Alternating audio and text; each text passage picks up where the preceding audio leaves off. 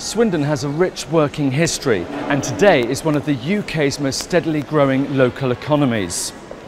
Today we're celebrating here at the Brunel Centre with a very special exhibition of photography and art, featuring over 100 different companies working with people in our area. Whose idea was the tapestry to bring them all together and to create this wonderful display we can see here at the Brunel Centre? Both of us. Again, it seemed, it was a visual narrative.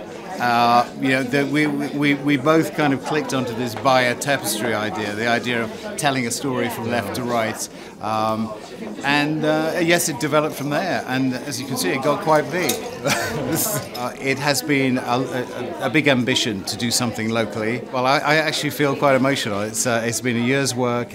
We've had this day in mind.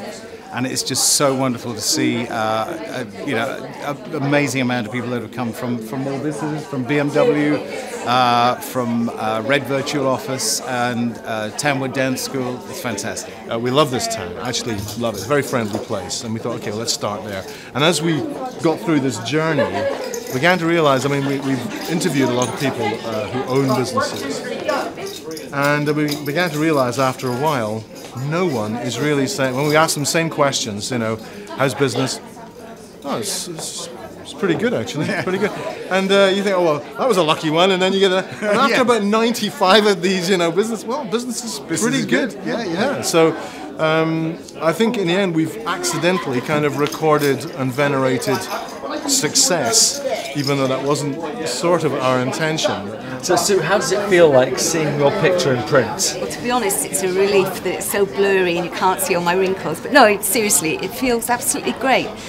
When Tim came to us with this idea about looking behind the scenes at 100 companies in Swindon and finding out what makes them tick, we were interested. When I saw some examples of his work, I was even more interested.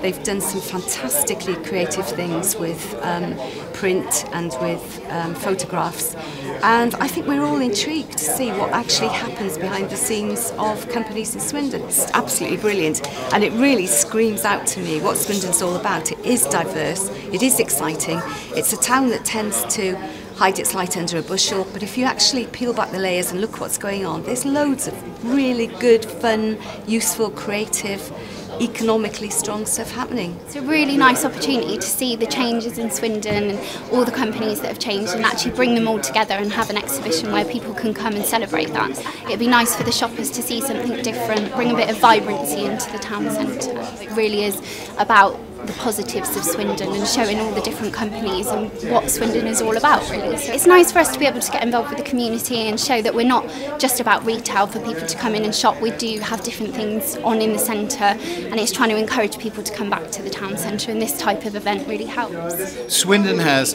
a very big heart. Come along and enjoy the tapestry, which has 100 companies on it, 200 images, one by myself and one by Tim, representing each company. This really is an amazing piece of artwork, celebrating businesses in Swindon by a local photographer and a local artist as well. Now, it's here at the Brunel Centre until the 26th of May, so do get down here, and you can even take some of the art away with you. It is available for sale at reasonable prices, and after that it's been donated to the council. It's a fantastic exhibition, don't miss it.